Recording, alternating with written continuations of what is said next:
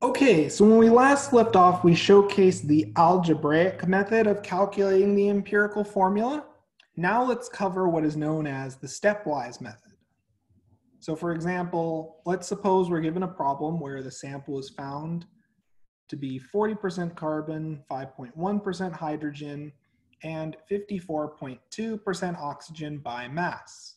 The sample is found to have a molar mass of 118 grams per mole, and we're asked to calculate the empirical and molecular formula. So, following the stepwise method, if you're given the mass percentage of each element, you obtain the empirical formula first by converting the mass percent to the mass of each element, assuming a total mass of 100 grams. You can pick any mass you want, but 100 grams makes things easy. In this case, the mass percent is equal to the mass if you have 100 grams of sample. So just to showcase this, the mass of carbon is equal to 40.7 grams of carbon over 100 grams times 100 grams total, which gives us 40.7 grams of carbon. We'd also see the mass of hydrogen would be 5.1 grams, and the mass of oxygen would be 54.2 grams. Perfect. So far, so good. Now, in our next step, what we're going to do is we're going to convert the mass to moles. So in this case, the moles of carbon is our mass, which is 40.7 grams, times 1 mole of carbon over 12 grams of carbon. And if we punch that into our calculator,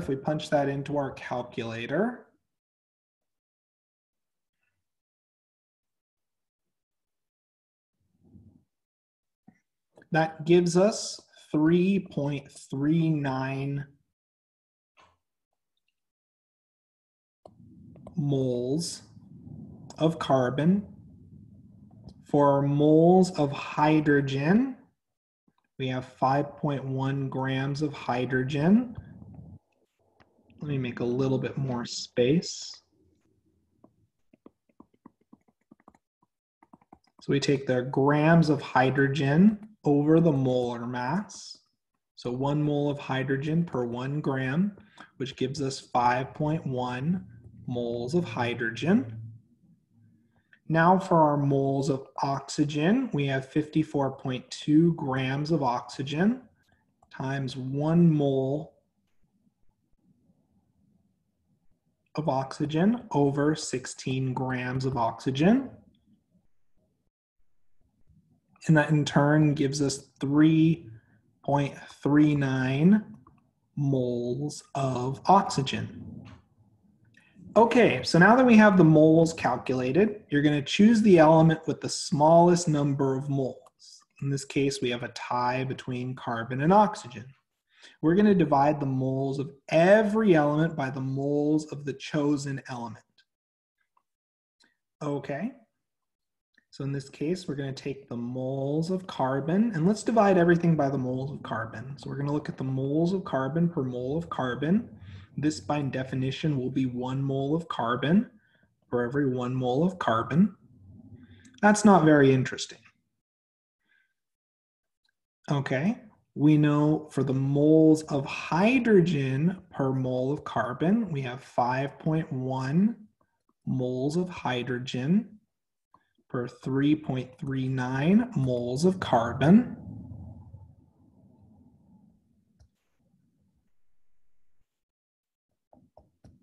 Which gives us 1.5 moles of hydrogen per mole of carbon. Okay, and our mole of oxygen per mole of carbon is 3.39 moles of oxygen over 3.39 moles of carbon, which gives us 1 mole of oxygen per 1 mole of carbon. Okay. So now we have our mole ratios established, but they're not whole numbers, and that's a bit of a problem. So we have 1 mole of carbon, 1 mole of oxygen, and 1.5 moles of hydrogen. So if the mole ratios are not whole numbers, you're going to multiply all your mole ratios by the same whole number to give the smallest whole number ratio. So what should I multiply all of my mole ratios by? What should I multiply all of my moles by to get a whole number? What should I multiply all of my moles by in order to get rid of this decimal?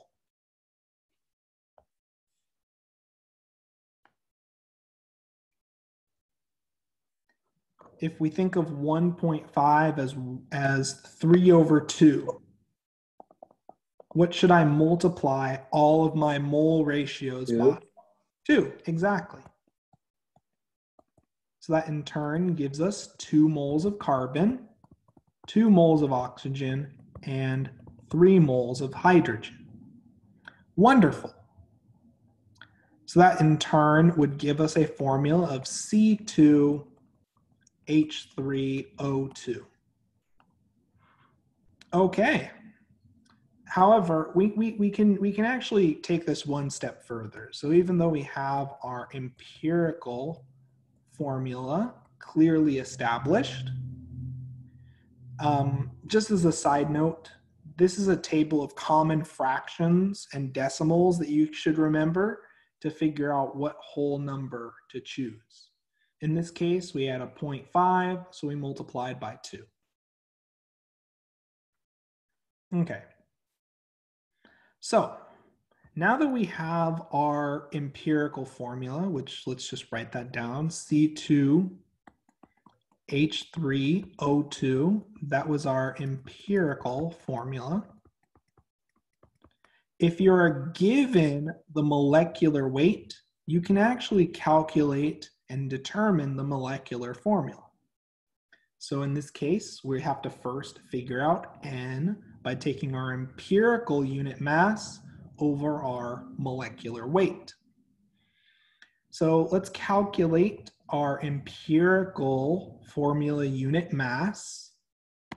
So the molar mass in this case would be 2 times the mass of carbon, which is 12 gram per mole, plus 3 times the mass of hydrogen, plus 2 times the mass of oxygen.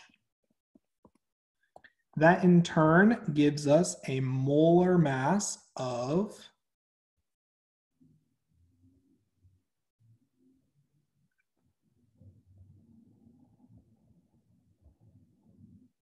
59 gram per mole.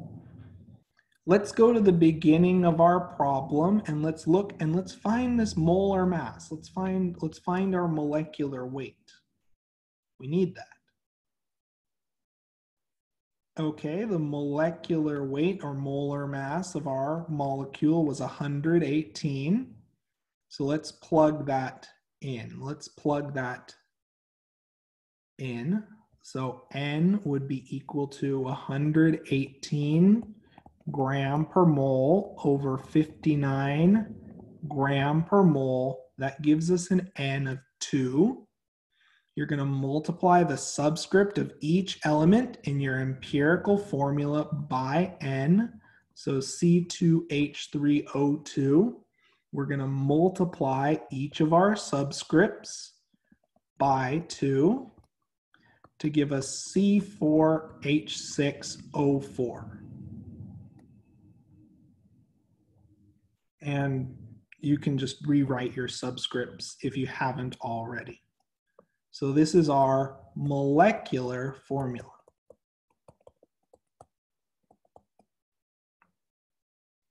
Does this logic make sense to everyone so far? So it's the exact same procedure as the algebraic method, except split into very key distinct steps. Any questions?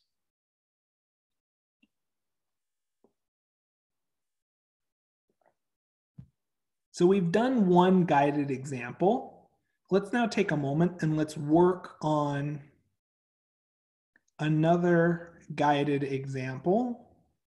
In this case, we are given the percentage of each element and the molar mass. So I'd like you to take a moment and work on this problem for about 5 minutes. And I'd like you to report the empirical and molecular formula for this compound.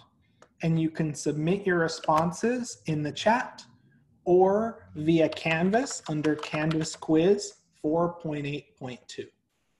And I'll be checking to see how the class proceeds through each of these problems. And if you have any questions, don't hesitate to message me in the chat, unmute and ask your question verbally, or to submit your responses for feedback via Canvas. So let's spend about 4 minutes working on this problem, and then we'll come together as a group to discuss.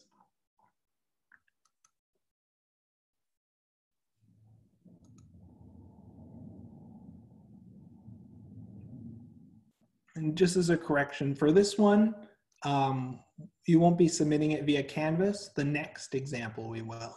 But you can submit your responses in the chat, and I'll be checking to see how everyone's going through this problem.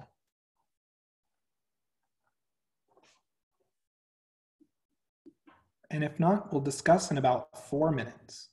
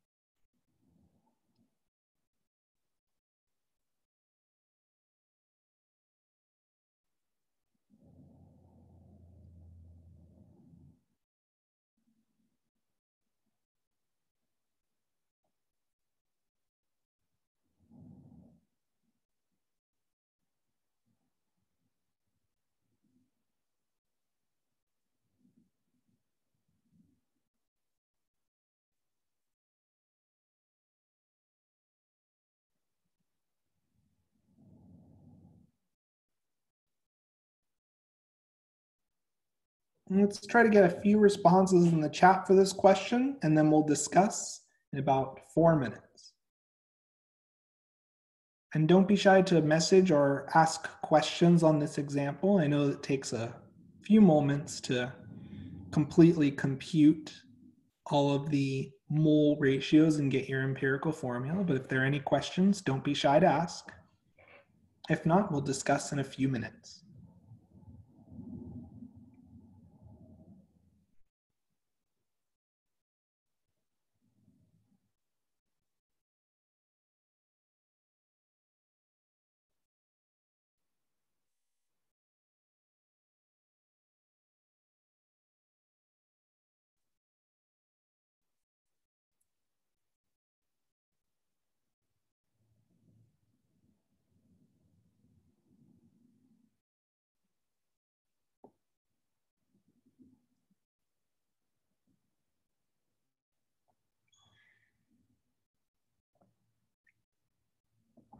And I'm already seeing some reasonable responses in the chat. Let's try to get a few more responses and then we'll discuss. The responses I've seen so far look perfect. And we'll discuss in another approximately 3 minutes.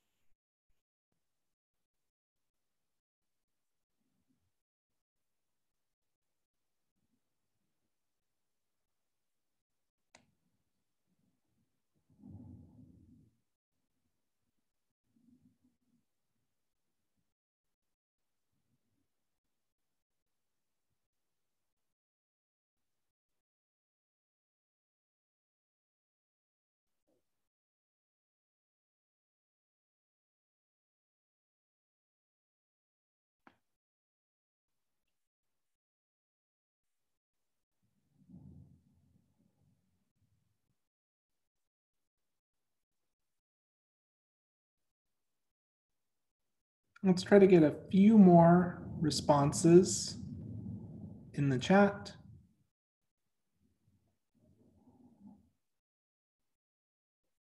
And we'll discuss in about another 2 minutes.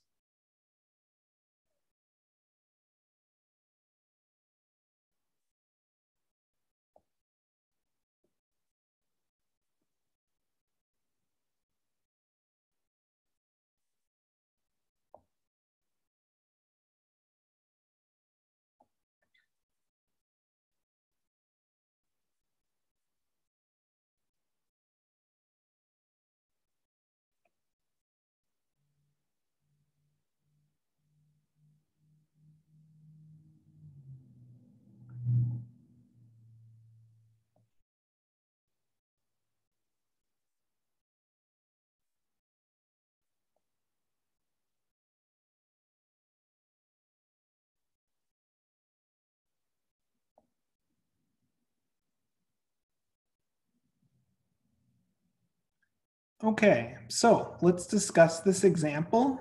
It's okay if the first time it's somewhat hard to parse the information, but with enough practice, we'll be slowly developing our skills into writing out the empirical and molecular formula. And thank you again for those who responded. So let's take a look. So first and foremost, we're going to convert each of our mass percentages into masses. Since if we assume that we have 100 grams total mass, which we can always assume, the mass of carbon would be 38.7 grams. The mass of hydrogen would be 9.7 grams. And the mass of oxygen would be 51.6 grams. Perfect. Now to calculate the moles of carbon, we're going to take the mass, which is 38.7 grams, and we're going to divide it by the molar mass. So we have 1 mole of carbon per every 12 grams. And if we punch that into our calculator,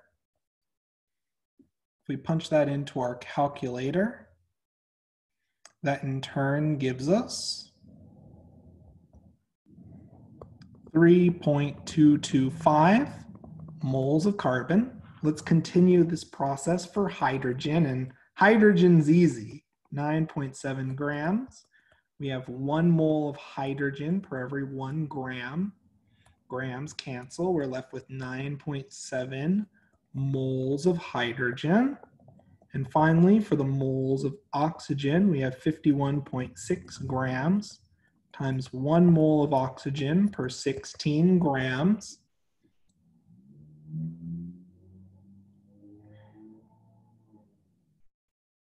That in turn gives us 3.225 moles of oxygen.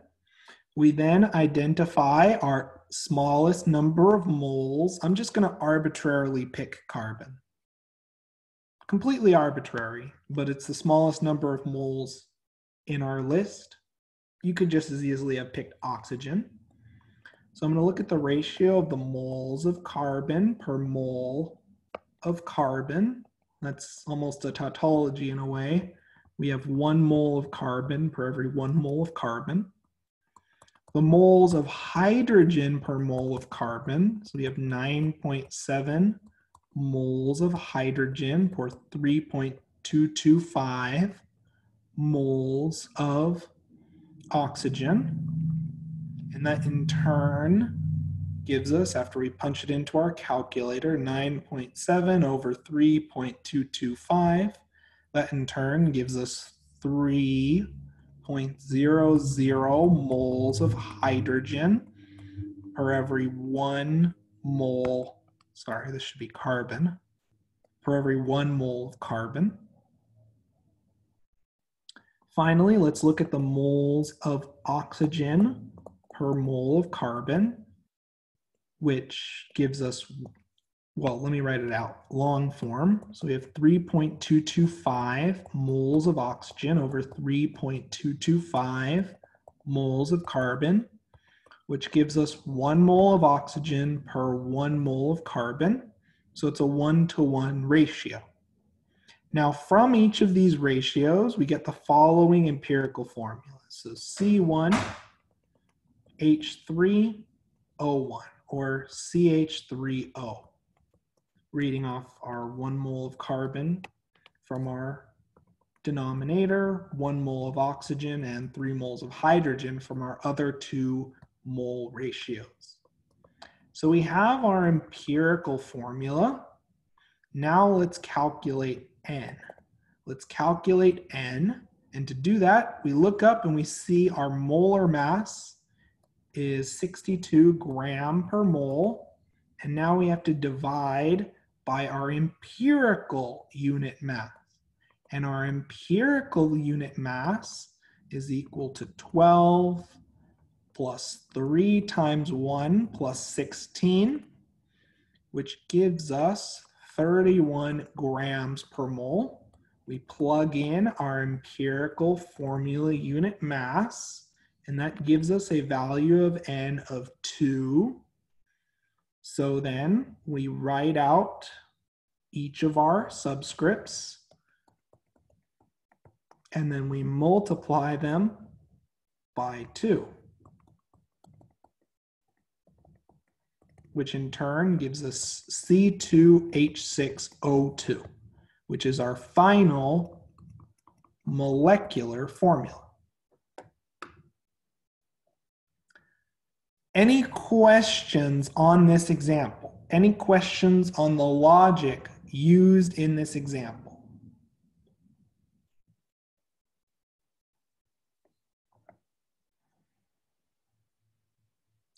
If not, what we're going to do is we're going to apply what we've covered to another empirical and molecular formula example.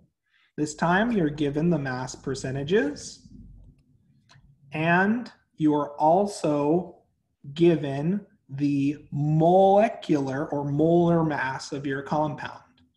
And from this information, I'd like you to determine the empirical and molecular formula. And this time, I'd like you to submit your responses in the chat, verbally, or via Canvas quiz 4.8.3.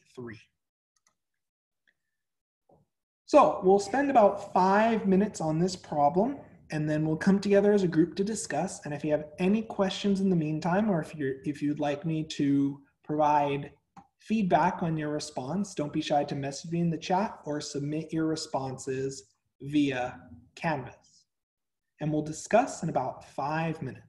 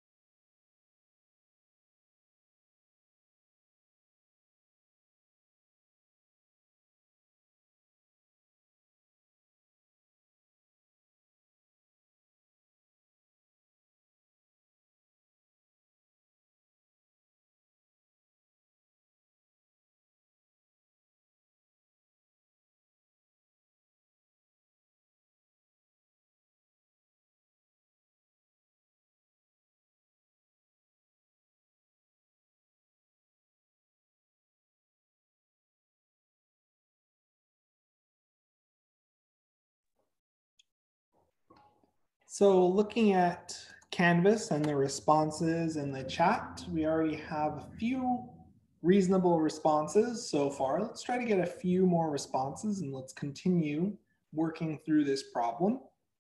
And we'll discuss in approximately 2 to 3 minutes.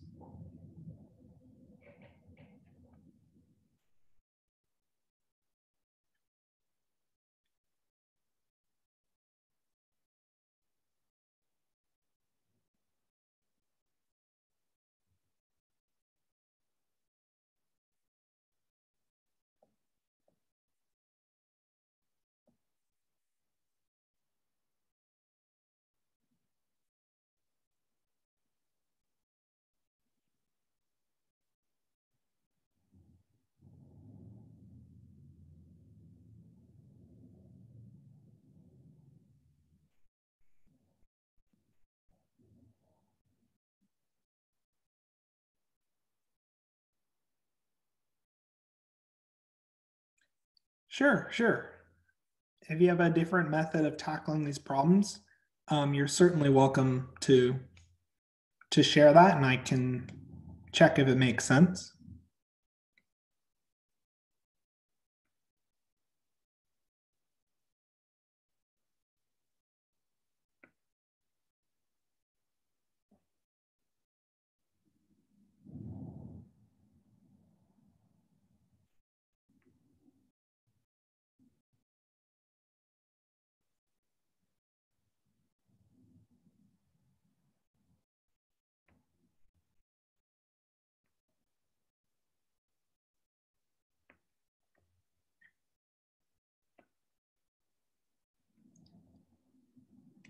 And some of the proposed empirical formulas in the chat are looking quite good so far.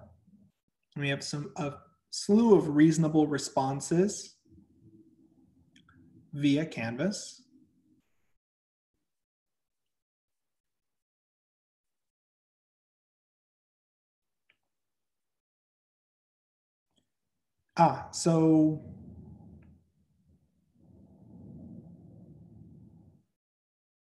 For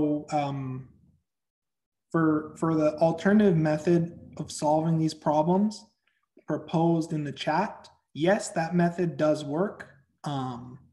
It's just another way algebraically of solving for the empirical and molecular formula.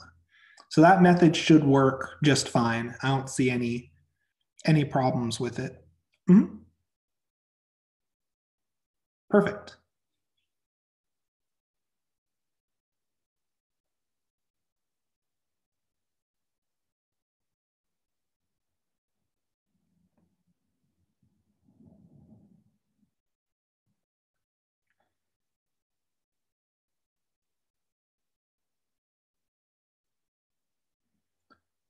So let's spend about another minute on this problem and then we'll discuss together. I'm seeing that the class is definitely getting faster at this as the students are all submitting responses in the chat and via Canvas, and those responses look great so far. So we'll discuss the solution together for our notes momentarily.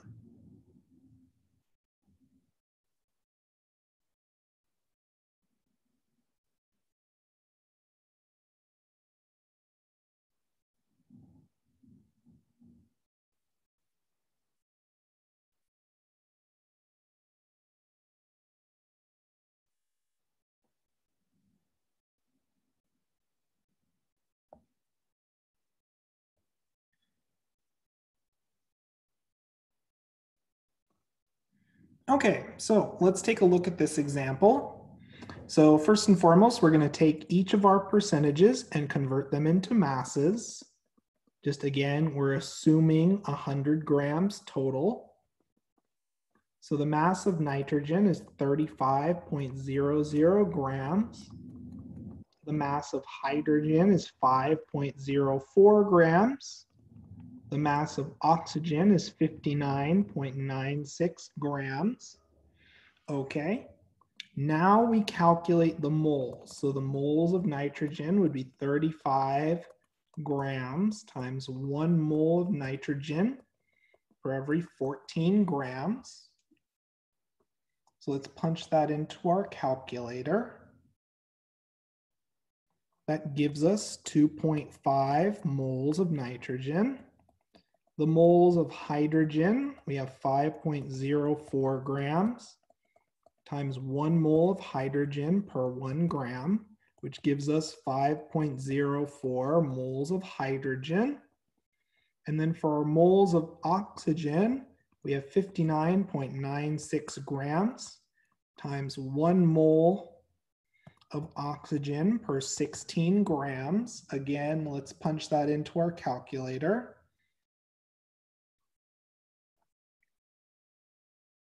That gives us 3.75 moles of oxygen. Now we're going to divide by the smallest number of moles, which are our moles of nitrogen. So our moles of nitrogen per mole of nitrogen, that's a bit of a freebie. That's 1:1. Okay. Our moles of hydrogen per mole of nitrogen. So we have 5.04 over 2.5.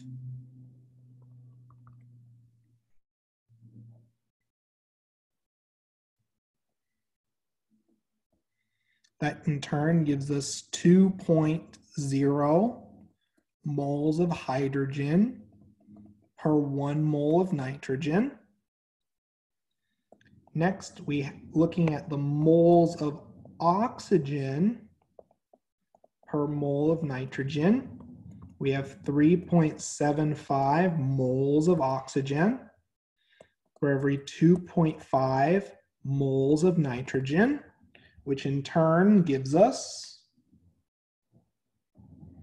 1.5 moles of oxygen per every 1 mole of nitrogen. Okay, so now we have a schematic where we have 1 mole of nitrogen, 1.5 moles of oxygen, and 2 moles of hydrogen. Now we need to figure out a whole number to multiply each of these moles by in order to get a whole number mole ratio. So what should I multiply each of these moles by?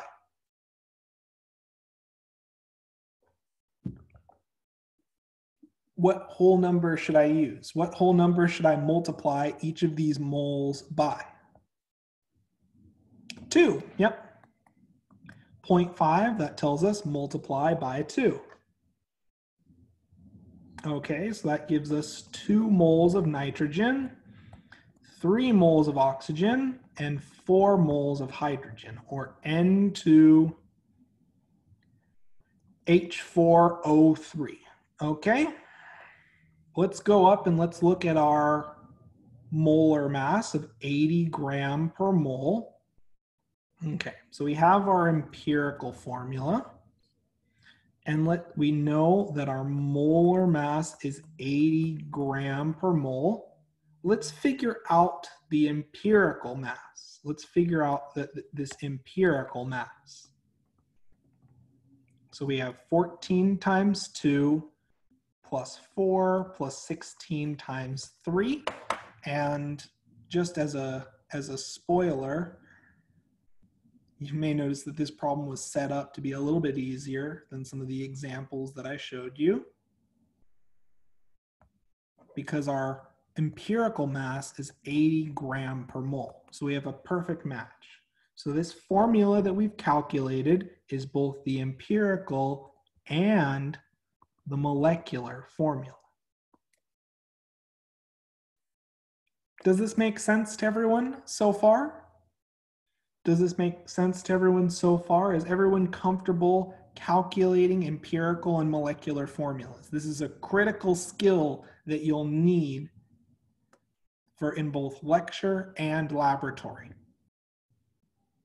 The responses I see in Canvas look perfect, and the responses I see in the chat look perfect. Let's give everyone one other opportunity to really demonstrate their understanding and complete familiarity with calculating empirical and molecular formulas. And let's work on the following example. This time where you have a two-component system where you just have phosphorus and oxygen. You're given the molar mass. I'd like you to tell me the empirical and molecular formula and name this compound. And I'd like you to submit your responses via the chat, verbally, or via Canvas quiz 4.8.4. And don't be shy if you have any questions to ask them via the chat, verbally, or via a Canvas message. And we'll discuss this example in about 5 to 6 minutes. And pretend like this question, and you may see something similar, that pops up on your exam.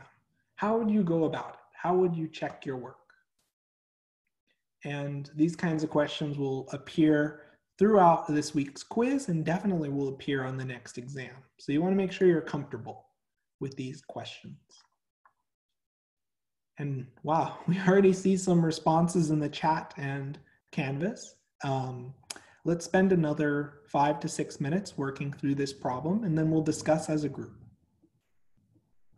Practice makes perfect. So this will be your chance to try to go through this problem from start to finish and try to get it as correct as possible.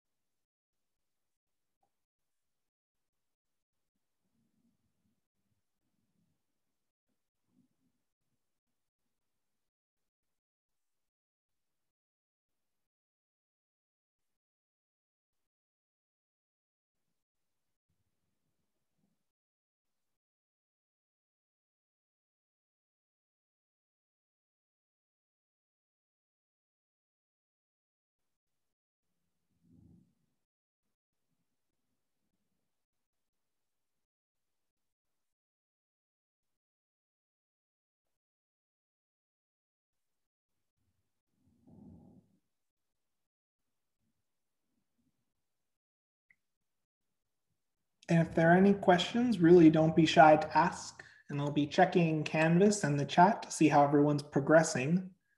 Wow, we already have a fair number of responses via Canvas for the empirical and molecular formula. It's good. People are getting faster at these examples and reporting with greater accuracy. So let's keep working through this problem, and we'll discuss in about another 4 to 5 minutes.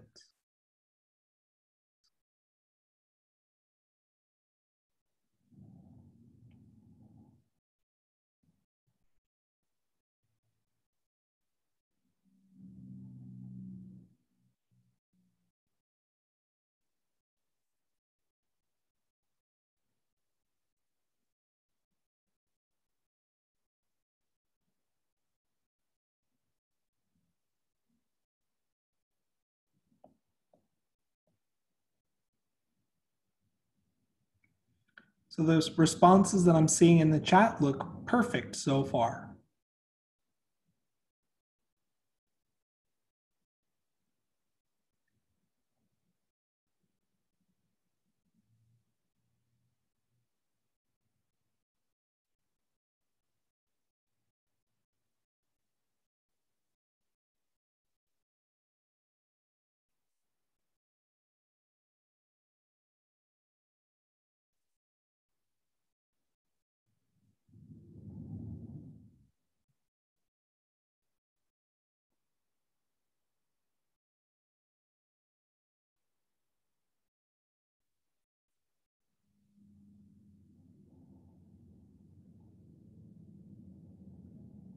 And the empirical and molecular formula that I saw in the chat just now looks perfect. So we'll keep working through this problem. Let's try to get almost the entirety of the class we have today providing some responses, and we'll discuss in about another 2 to 3 minutes.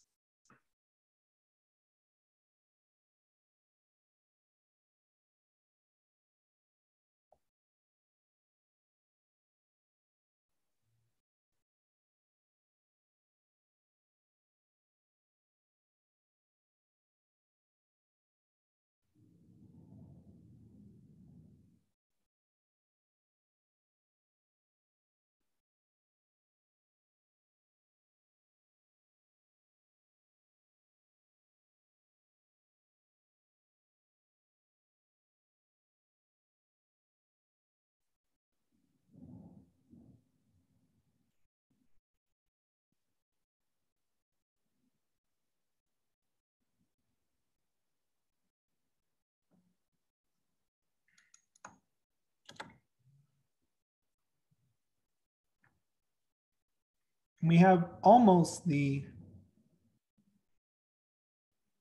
entire class responding. Let's try to get a few more responses, just so that way when we go over the solution, we can provide some feedback. And if you don't want to respond via Canvas, don't be shy to post a question or a response in the chat. And we already have some people trying to name this compound, and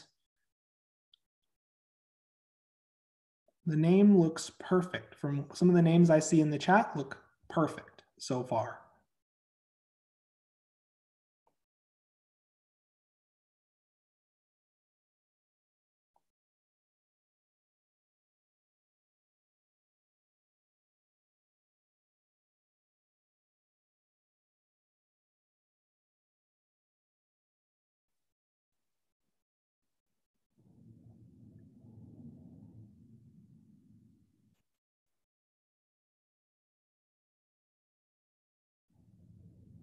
Okay, so let's now discuss this example together as a class. So we know each of the mass percentages, so we can quickly, again, always writing our assumptions, we're assuming 100 grams total mass.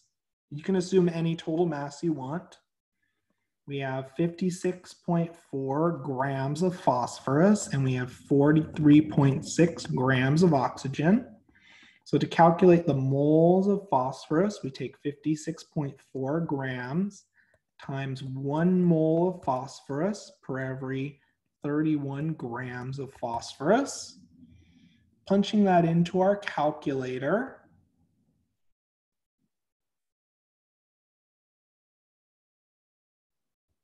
we get 1.82 moles of phosphorus. Now to calculate the moles of oxygen, we have 43.6 grams times 1 mole of oxygen over 16 grams. That in turn gives us 2.73 moles of oxygen.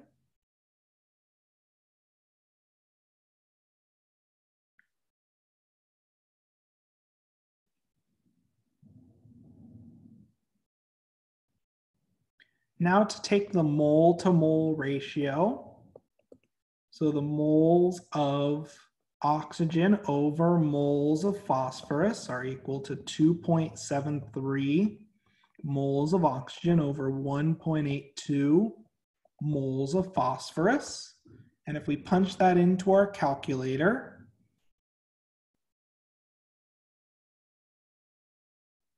that in turn gives us 1.5 moles of oxygen per every 1 mole of phosphorus. So we have 1 mole of phosphorus, we have 1.5 moles of oxygen. What do I need to multiply each of my moles by to get a whole number ratio? What do I need to multiply both of my moles by in order to get a whole number ratio? By 2, exactly right. Everyone's quite fast with their responses.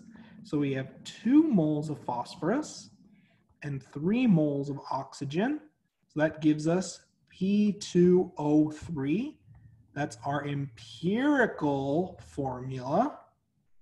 Now let's go through and calculate the molecular formula.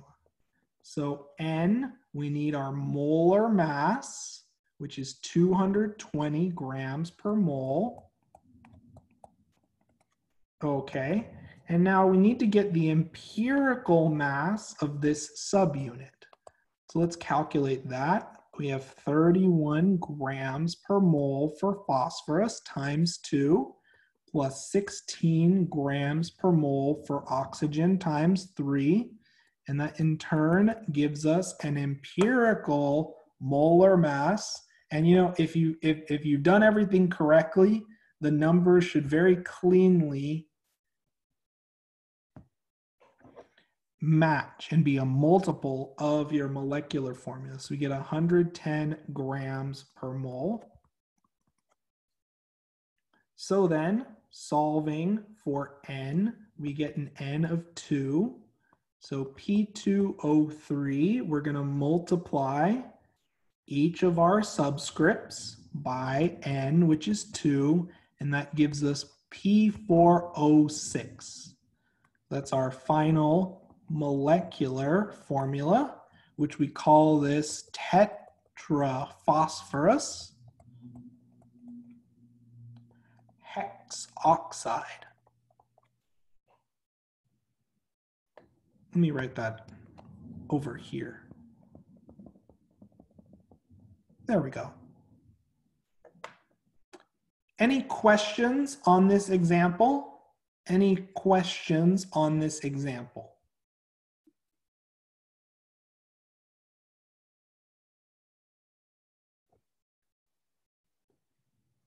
If not, let's keep going and let's talk about a concept very closely related to empirical formulas, which is this idea of polymers. So polymers are large molecular weight compounds composed of a repeating monomer unit.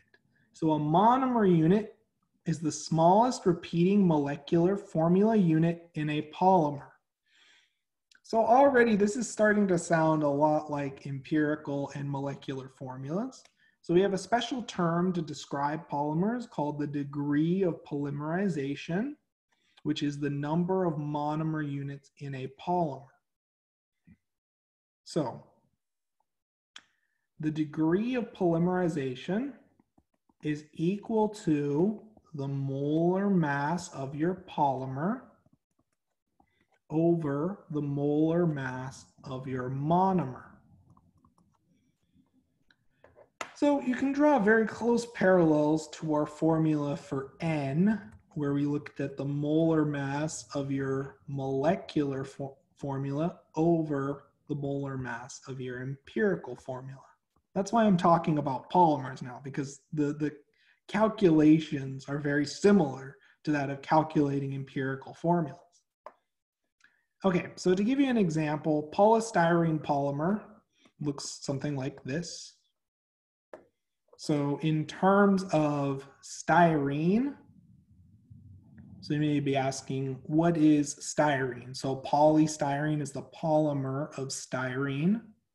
Styrene as a monomer looks something like this.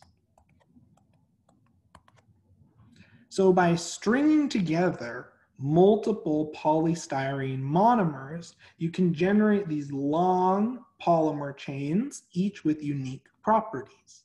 Polystyrene is a principal component of many cups, and it's a principal component of packaging material.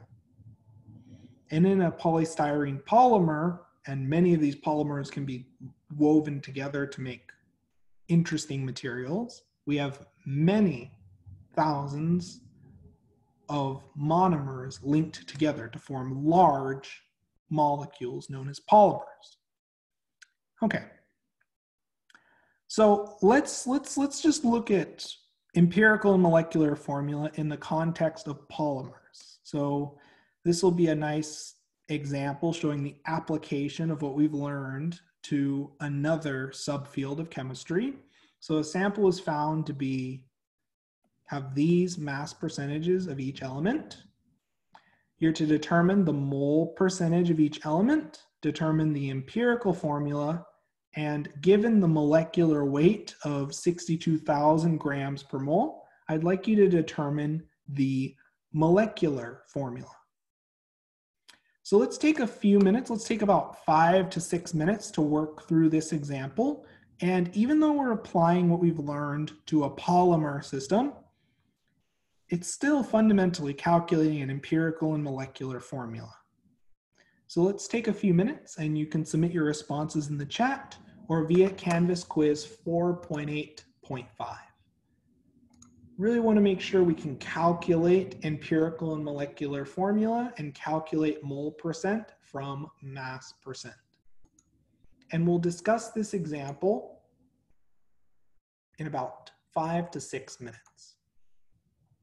And if you have any questions at all, don't be shy to message me your questions in the chat or unmute and ask your questions verbally. If you're familiar with common materials and you happen to know the name of this compound, has a very common abbreviation commonly found in piping. You can also message that in the chat just to expose some of your fellow classmates to common chemicals and materials that we work with in our day-to-day lives. If not, we'll discuss this example in about 5 to 6 minutes.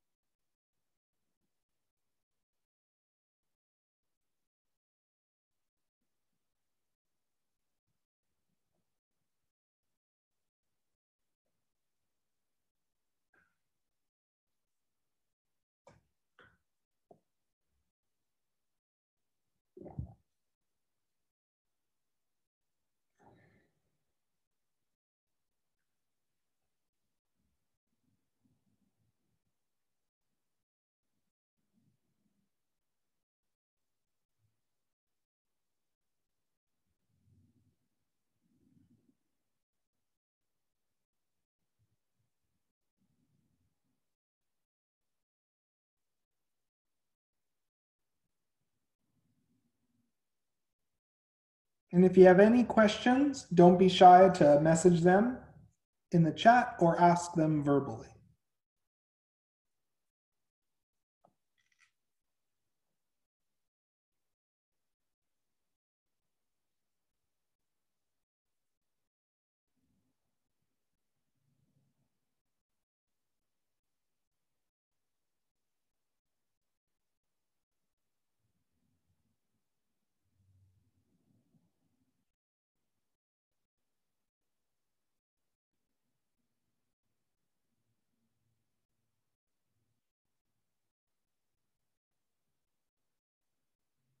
And I already see some reasonable submissions for the empirical formula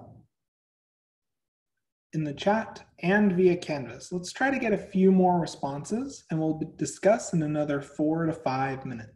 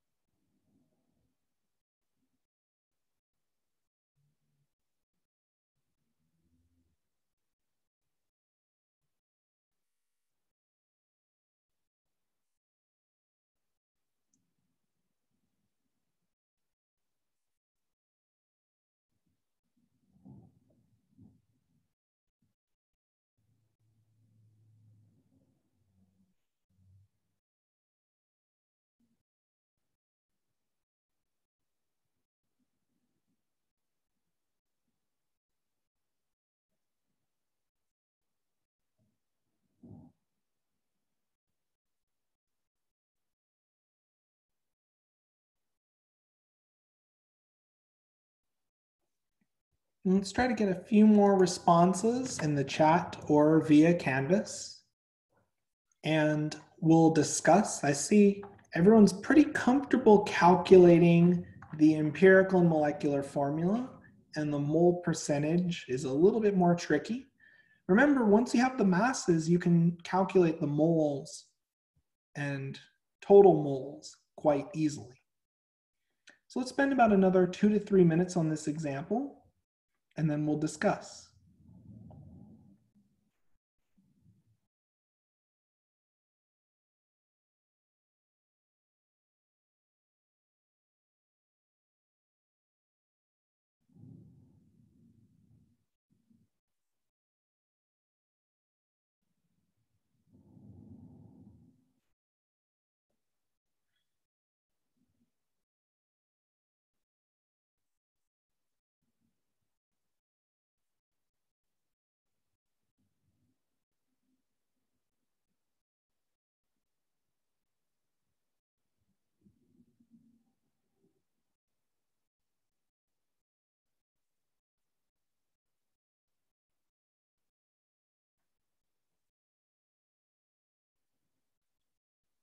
And in the chat, the empirical and molecular formulas I see look quite good. And via Canvas as well, the empirical and molecular formulas look quite good. So we'll spend about another 1 to 2 minutes on this example.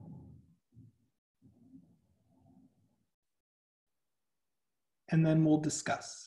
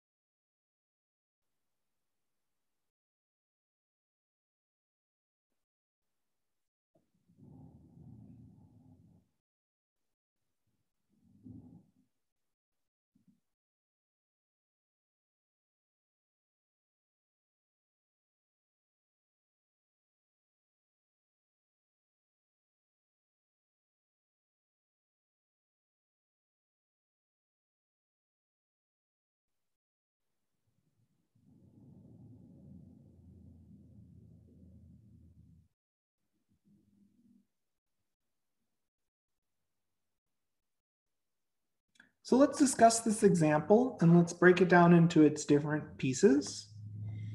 So the reason why I like this problem is because it gives you another way of calculating the empirical formula, or it's another way of thinking about calculating the empirical formula. So first things first, we're going to assume that we have 100 grams total. Again, always state your assumptions. We have 38.7 grams of carbon, 4.8 grams of hydrogen, and 56.5 grams of chlorine. Okay, we know that the moles of carbon is 38.7 grams of carbon over 12 gram per mole, which in turn gives us our moles of carbon to be 3.225 moles of carbon. Okay. Our moles of hydrogen are equal to 4.8 grams over 1 gram per mole, which gives us 4.8 moles of hydrogen. And then our moles of chlorine are equal to 56.5 grams of chlorine over 35.5 grams per mole, which in turn gives us a molar mass, it gives us a moles of chlorine of 1.59 moles of chlorine. So just as a side note, from this information, we can calculate our total moles by adding up each of our moles.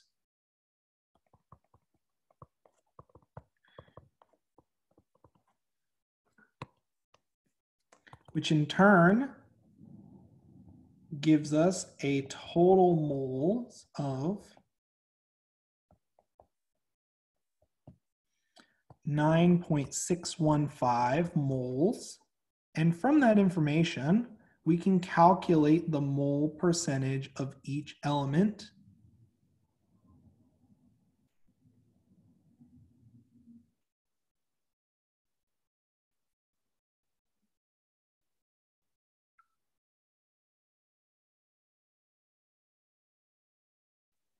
Sorry about that, just adjusting the view.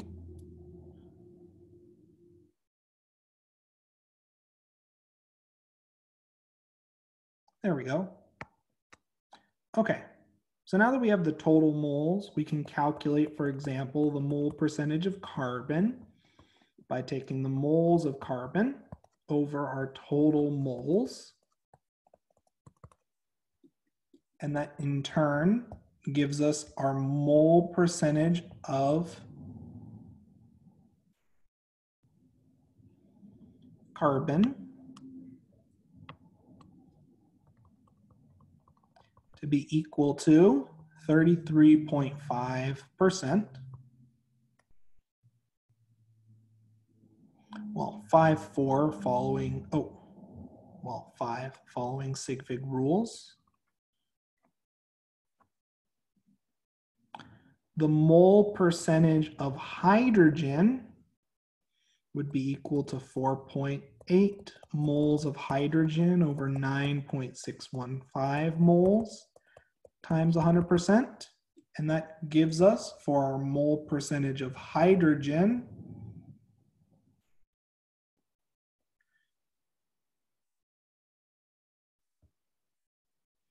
of 10.4%.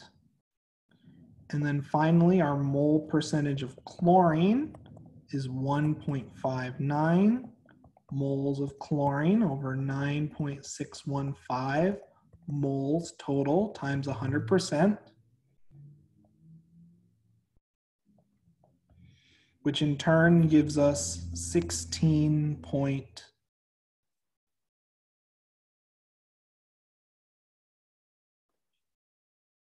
Whoops, let me double check the second calculation. I think there was a calculator error when I entered it. 4.8 over 9.615 would give us 50%. There we go.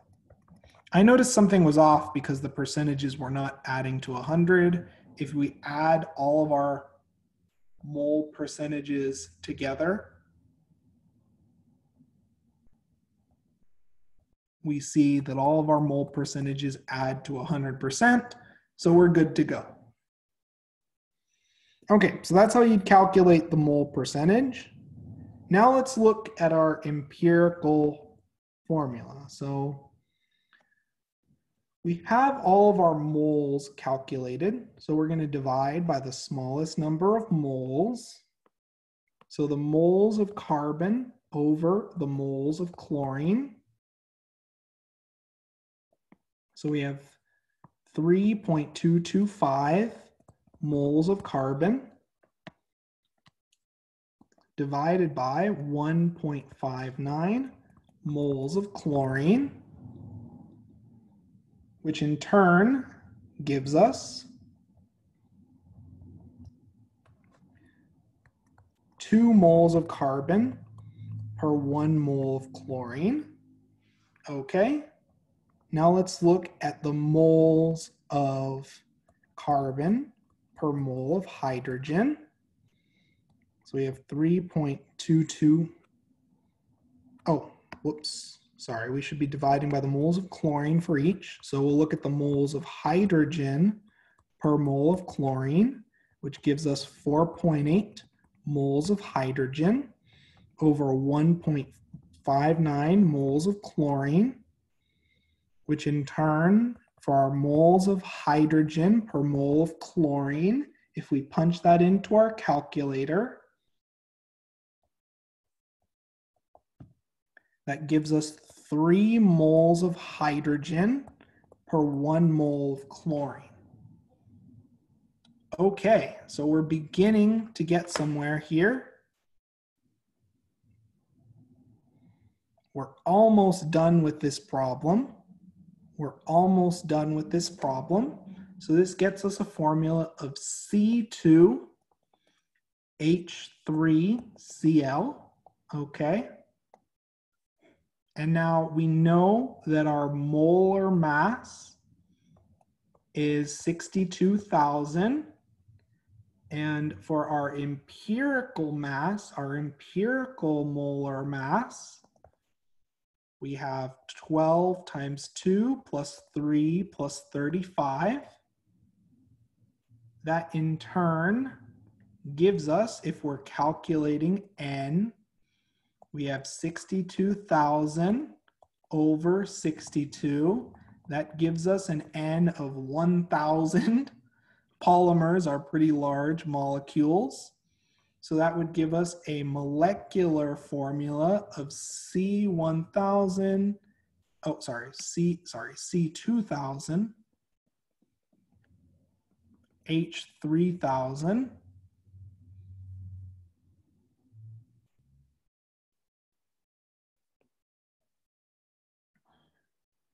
Cl1000. So polymers are quite large molecules, but the process for calculating the empirical and molecular formula remains the same. Any questions on this example? All of the responses that I've seen so far via Canvas look good so far. What is the 12 times 2 plus 3 plus 35 in the green? Yeah. So looking at our, so first things first, for our molar mass, we have 62,000. For the 12 times 2, it's 12 because we have a molar mass of 12 for carbon. We have 2 carbon atoms. The 3 is for our 3 hydrogen atoms. And the 35 is for our 1 chlorine atom. Okay, that makes sense now. And yep. Any other questions on this example? If not, let's now talk about a few other cases where we can use mass percent, mole percent, and mass to mole conversions to begin to process and calculate empirical formulas. So this next type of problem is known as a metal combustion problem.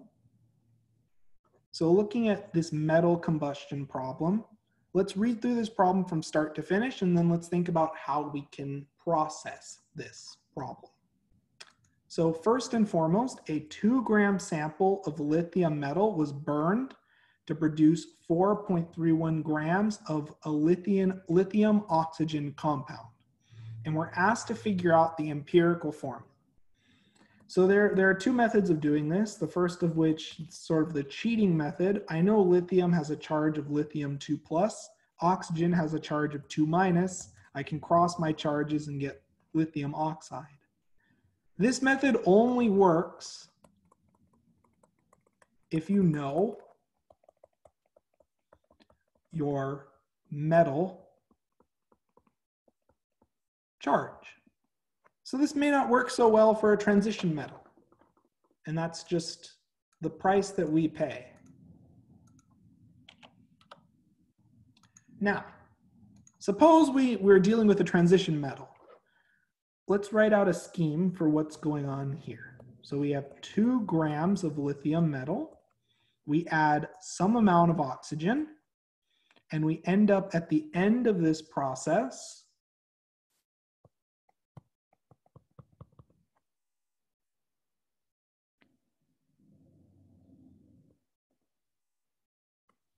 with 4.31 grams of a compound containing lithium and oxygen. Okay, now what, if we want to figure out the moles of lithium per mole of oxygen, this fundamentally is the idea behind our empirical formula. We want to figure out our mole to mole ratio. We're probably going to need to know the mass of lithium and the mass of oxygen. Well, we know the mass of lithium. That's pretty easy. We're given it in the problem. How would I figure out the mass of oxygen? How would I figure out the mass of oxygen? What law can I invoke? What law can I use to figure out the mass of oxygen? If I know I have 2 grams of lithium to start and I end with 4.31 grams of my product that has lithium and oxygen, where did all this extra mass come from? Where did all this mass that we gained come from? Conservation of matter.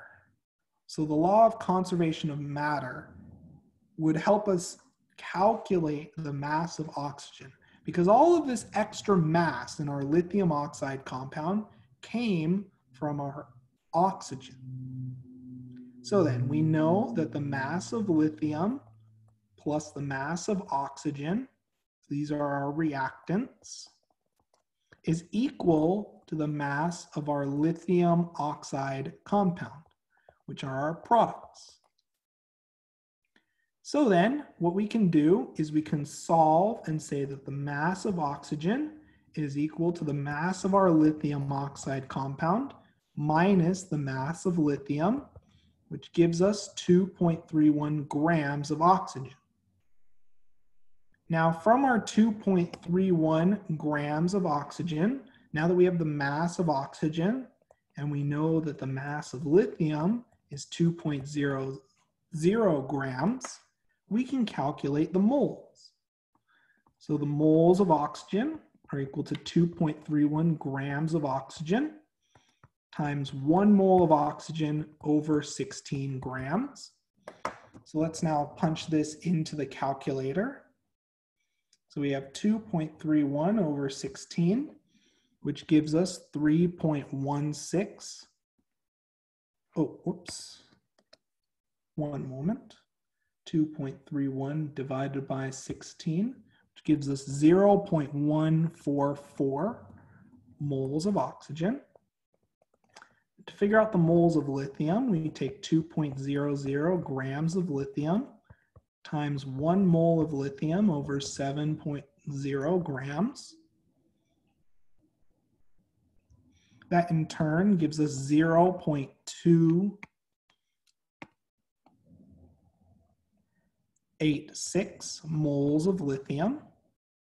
So now all we have to do is, if we take the moles of lithium over the moles of oxygen, we get 0.286 moles of lithium over 0.144 moles of oxygen, which in turn, if we punch that into our calculator, simplifies to 2 moles of lithium for every 1 mole of oxygen, or a formula of lithium oxide of Li2O.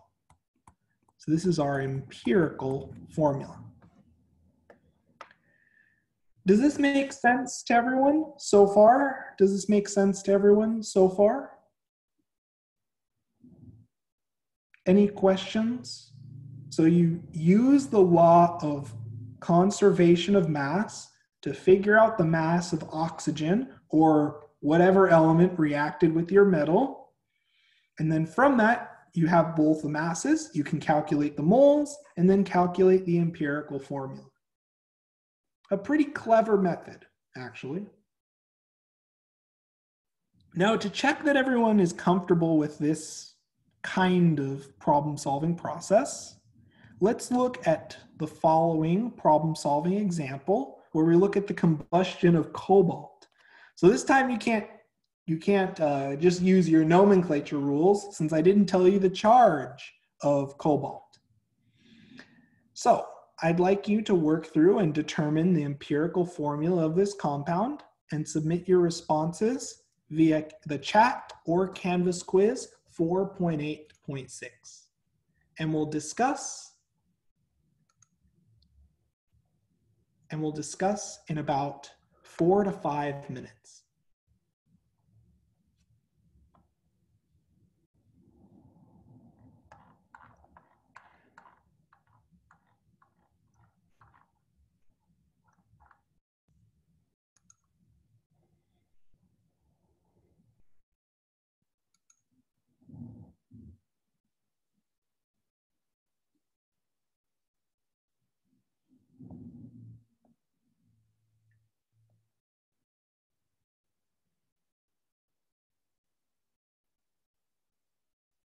And don't be shy if you have any questions to submit your questions in the chat or submit your responses via Canvas or in the chat.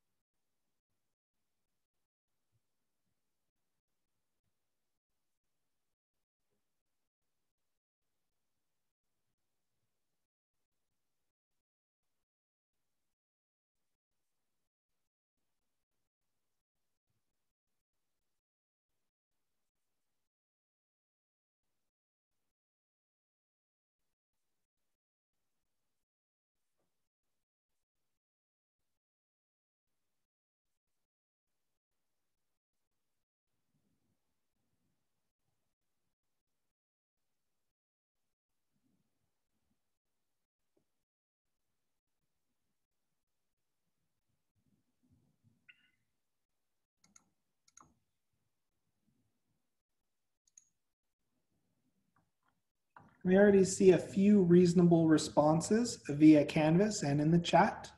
Let's spend about another 3 to 4 minutes on this question, and we'll discuss momentarily. Let's try to get a majority of the class submitting responses, so that way when we go over the solution, you can look through and revise any potential differences in how you solve the problem and address and ask any questions you had when working through this problem on your own.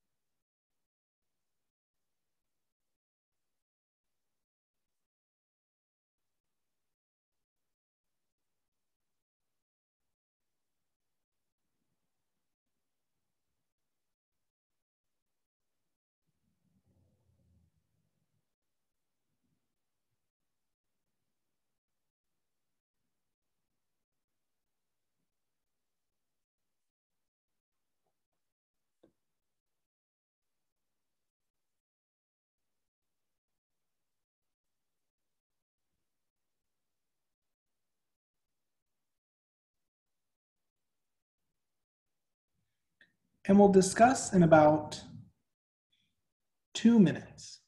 Let's try to get a few more responses in the chat or at least some questions. The responses that I see so far in Canvas look perfect so far. Let's try to get a few more responses just to make sure I can see everyone's comfortable with these examples. And then we'll discuss in about another minute to a minute and a half.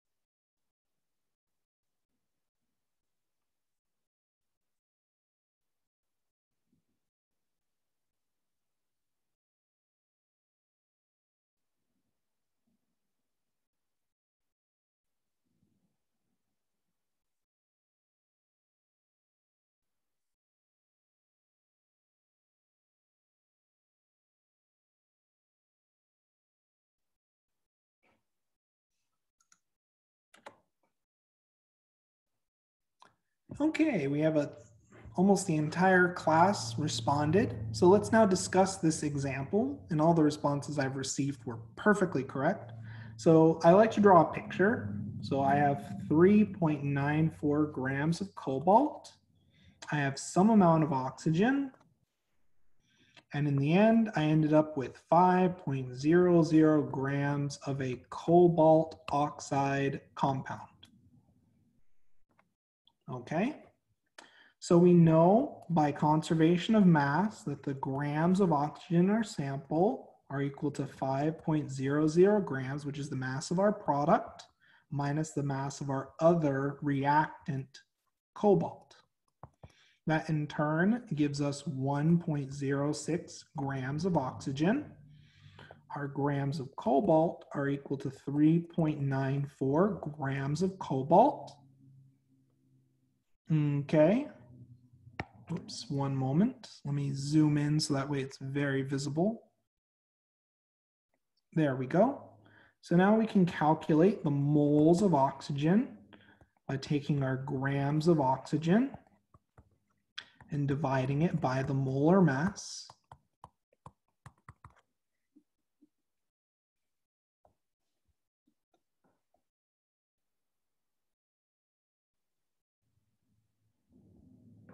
That in turn gives us 2.05 moles of oxygen. For our moles of cobalt, we have 3.94 grams of cobalt. And let's look up cobalt's molar mass really quickly. We know in 1 mole of cobalt, we have 58.9 grams. So let's punch that into our calculator. So we have 3.94 over 58.9. And that in turn, 3.94 over, oops, there was an error in the first calculation. One moment. So we have 0.0668 moles of cobalt. For our moles of oxygen, we have 1.06 divided by 16, and that gives us 0.0663 moles of oxygen.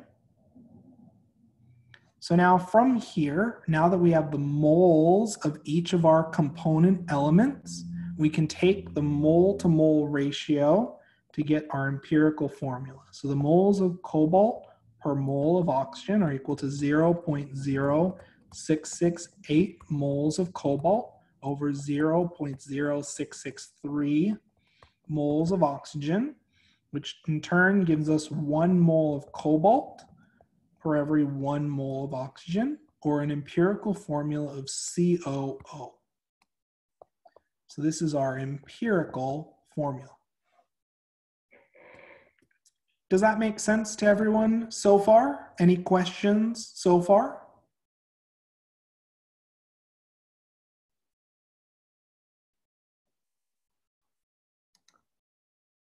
Everyone did quite well on this problem solving set.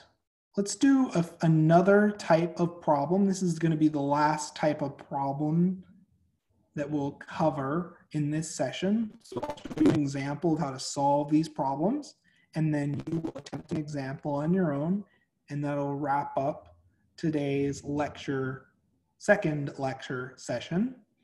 So a compound with the formula KClOx was found to contain 28.9% chlorine by mass. What is the value of X, and what is the name of this compound? Okay, so first and foremost, we know that the mass percentage of chlorine is equal to the mass of chlorine over our molar mass times 100%. Now the trick in this problem is to write out this molar mass. So the molar mass of KClOx would be equal to the molar mass of potassium, which is 39 gram per mole, plus the molar mass of chlorine, which is 35 gram per mole, plus the molar mass of oxygen, which is 16 gram per mole, except, and now this is really important, we have 1 potassium, 1 chlorine atom. How many oxygen atoms do we have? How can we represent the number of oxygen atoms in our molar mass calculation? What would we write our number of oxygen atoms as? 1, 2, 3. What would we write our number of oxygen atoms as? We'd write it as X. Exactly right. Exactly right. So now all we have to do is substitute. So 28.9%, which is the mass percent of chlorine, is equal to the mass of chlorine, which is 35 gram per mole, over our molar mass, which is equal to 74 gram per mole plus 16 times X. All of this times 100%. So now what we can do is we can solve for X. So we're going to move this term to the left. So we have 79 times 28.9 plus, oh, sorry. Where did you get the 79 from? If we add, oh, sorry, not 79, 74. Sorry about that. And that's obtained by adding our 39 and 35 in this molar mass calculation. Oh, okay. Cool. Thank you. Mm-hmm.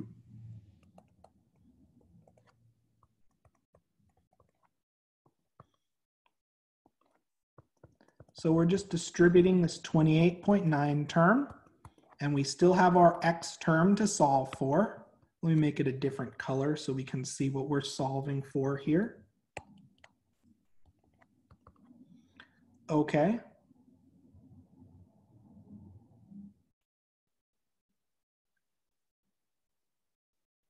And now this entire expression is equal to 35 gram per mole times 100%.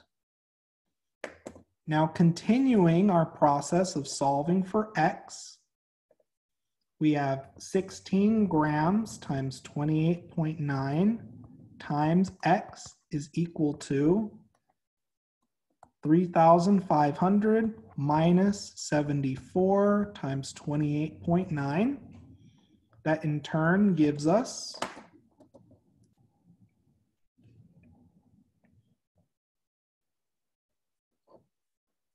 462.4 times X is equal to 3,500 minus 74 times 28.9, which gives us 1,361.4. So then, solving for X, we have 1,361.4 over 462.4, which gives us a value of X of 3. And if you've done everything correctly, X should be a whole number. Now plugging in, that would give us a formula of KClO3, which would be called potassium chlorate.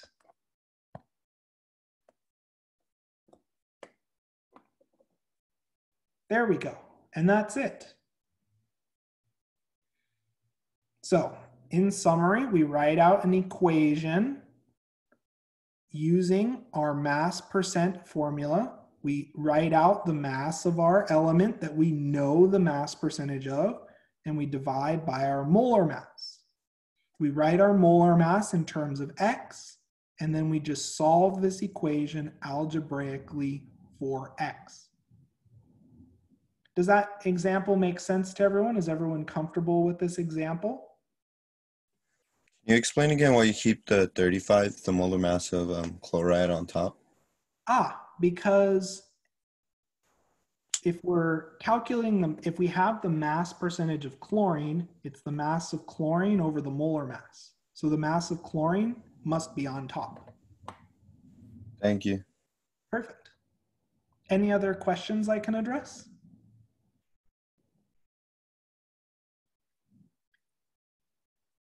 Okay, so let's take a moment and let's work through and apply our knowledge to the following example, which is 4.8.8. So let's work on this example for about 5 to 6 minutes, and then we'll come together as a group to discuss. So in this case, you're trying to figure out the formula given the mass percentage and try to name this compound while you're at it. You can submit your responses in the chat or via Canvas quiz 4.8.8, and we will discuss this example in about 5 to 6 minutes. If you have any questions at all, really don't hesitate to ask or to unmute and ask your question verbally. And I'll be checking Canvas in the chat to see how everyone's progressing. And wow, we already have a few responses for these questions. That's good. That's good.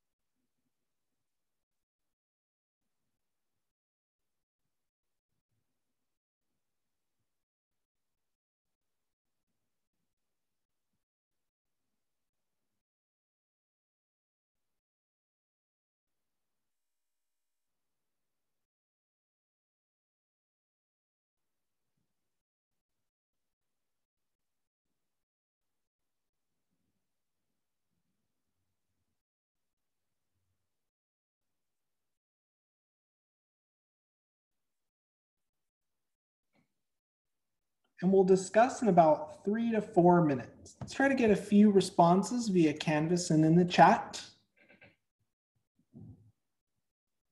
And we'll discuss momentarily.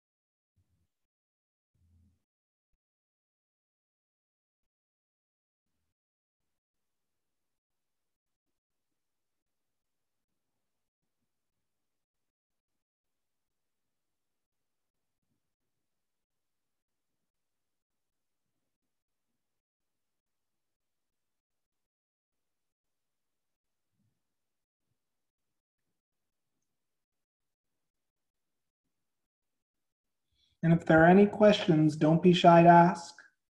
We'll discuss in about 2 minutes.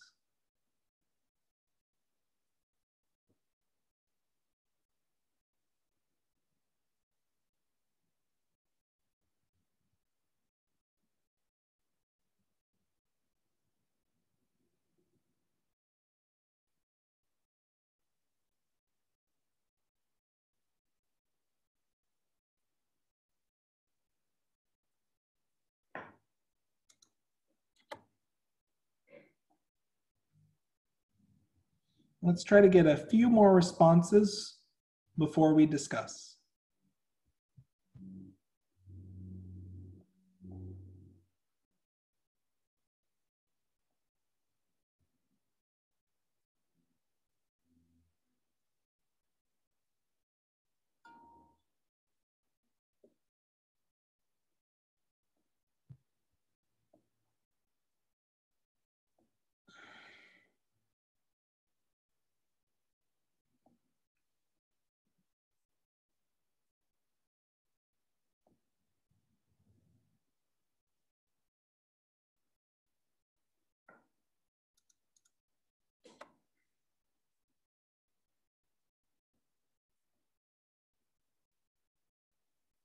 Okay, so let's discuss this example. So we know we have a formula of CuOXH2, okay?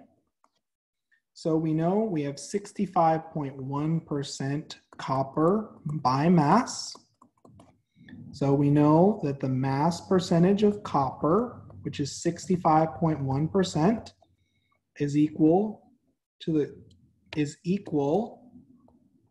the mass of copper over our molar mass. Now our molar mass is equal to the mass of copper, which is 63.5 grams, plus the mass of oxygen, which is 16 grams per mole, times X, plus the mass of hydrogen, which is 1 gram per mole, times 2. Okay.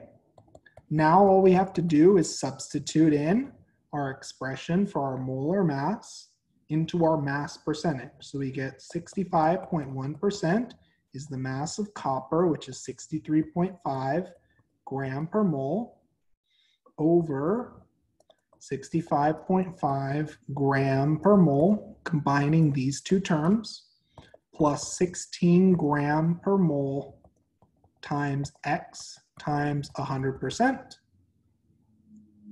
Okay, now all we have to do is solve for X. So we now have a simple algebraic equation after we've dealt with the chemistry behind this equation. So we just move this term to the left-hand side. So we have 65.1 times 65.5 plus 16 times 65.1 times X is equal to 63.5 times 100. That in turn gives us, when we punch this into our calculator,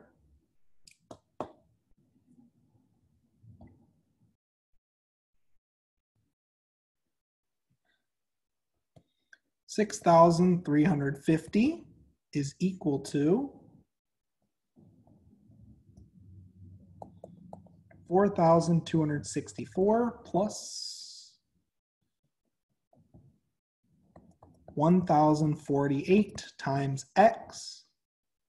So solving for X, we get 6,350 minus 4,264 over 1,048.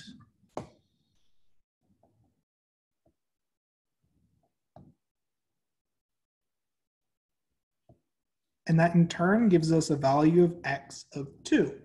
So we have a formula of CuOH2, which would otherwise be known as copper 2 hydroxide.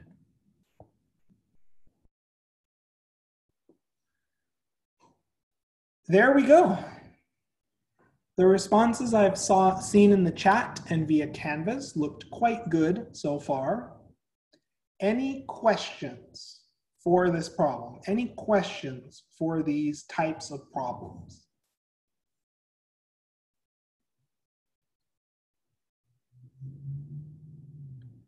So if not, what we're going to do, this is the end of our Chapter 4 lecture.